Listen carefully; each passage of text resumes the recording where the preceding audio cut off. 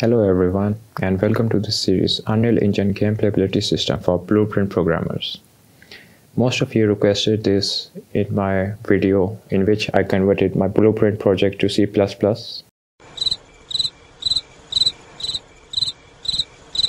So in this series I'm going to be showing you how to use and implement Gameplay Ability System inside of C++ and then expose that functionality to blueprints so that it can be easily used inside of your Unreal projects. So there are going to be some prerequisites for the project. First of all, you're going to need Unreal Engine, obviously. And for this series, we're going to be using Unreal Engine 4.26.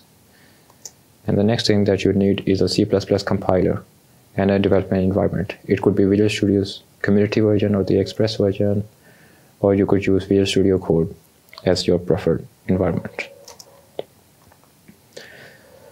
So just to give an introduction, what is a Gameplay Ability System? It's a highly flexible framework for building abilities and attributes. Abilities could range from like projectile abilities, shooting abilities, casting spells, and attributes like health, mana, stamina, that kind of stuff. So this allows you to build actions like active abilities or passive abilities for the characters for any kind of game.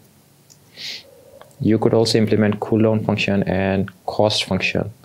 Like cooldown, an ability can be casted after X amount of time, or a cooldown system like this ability requires Y amount of mana to be present on the character before it can be used and activated.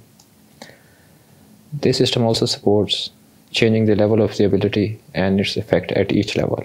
Like for example, ability might have a cooldown of 2 seconds at level 1, and that ability might have a cooldown of 0.5 seconds at level 5. So this system is already integrated inside of the Gameplay Ability System.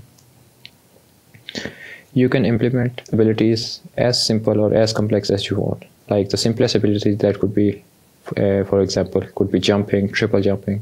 Those are the simplest kind of abilities that you can implement using this system. Or as they could be as complex like casting a fire spell that causes a stacking damage, or ice spell, that kind of stuff. You could also implement this using this Gameplay Ability System. So why would want you use Gameplay Ability System instead of using the blueprint system? So this is a very robust and powerful skill system and attribute system that's already present inside of Gameplay Ability System. This is easier to manage and you can easily extend the system to make more and more abilities. And this is crazy efficient to replicate. Like this was used in Paragon. It was originally developed for Paragon, and Fortnite also uses it. Maybe, I think.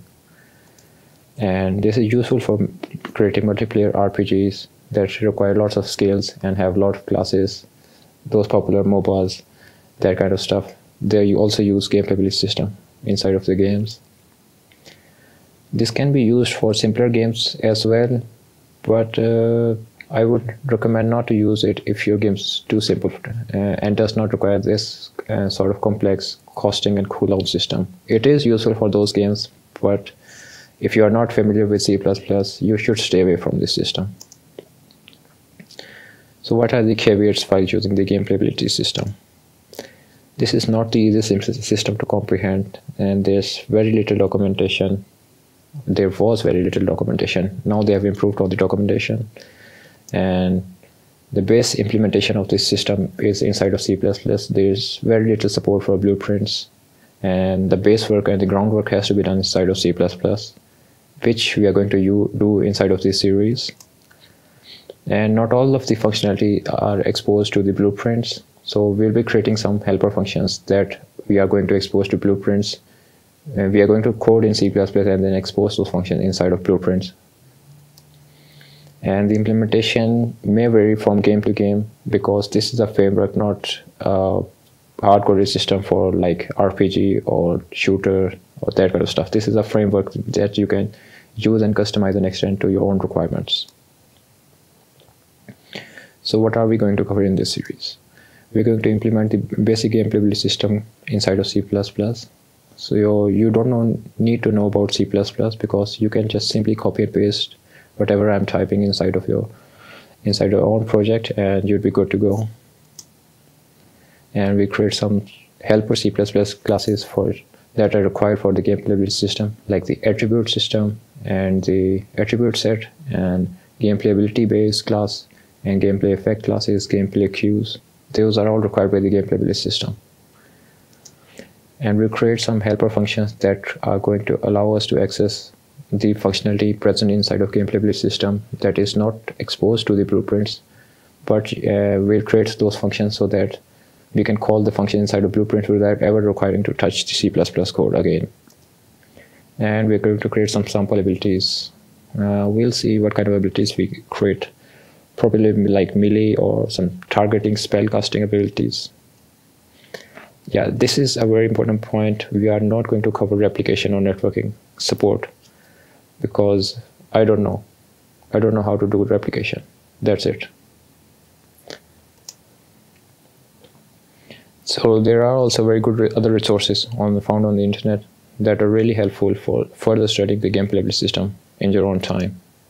So there's a guest documentation on GitHub. This is a really nice and very comprehensive documentation. It also comes with a sample project, and this goes over all of the components and the terminologies that are required to understand gameplay ability system. There's a guest content also on GitHub that acts like a repository for all the other resources on the internet for the gameplay ability system. And there's the official documentation of the gameplay ability system. It has improved much ever since the gameplay system. Like 4.15, it was found that there exists some system called gameplay ability system, and now they have actually started supporting this system, and they have official documentation for this. There's an Unreal Engine wiki page that also contains the terminologies and components that are required by the gameplay ability system. And there's a live stream, a guided tour of gameplay ability system. This is like a 3-hour long live stream, and this person clearly explains how each and every component is linked inside of C++ and blueprints. This is a really helpful stream if you want to get to know gameplay ability system more. Okay, so there's a paid course on Udemy, Introduction to Unreal 4 Ability System. This is a really nice course. This guy goes from scratch to creating 5 ability, all using the gameplay ability system. I highly recommend watching this course.